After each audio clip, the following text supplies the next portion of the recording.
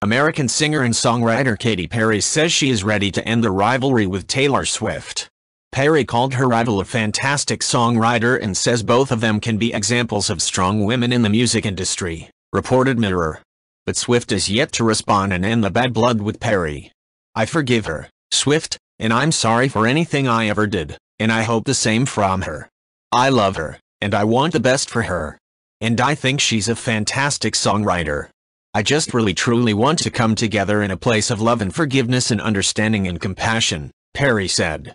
The feud, which started as a dispute over backup dancers, has dominated the personal and professional lives of the two singers for more than 3 years and played out in their songs.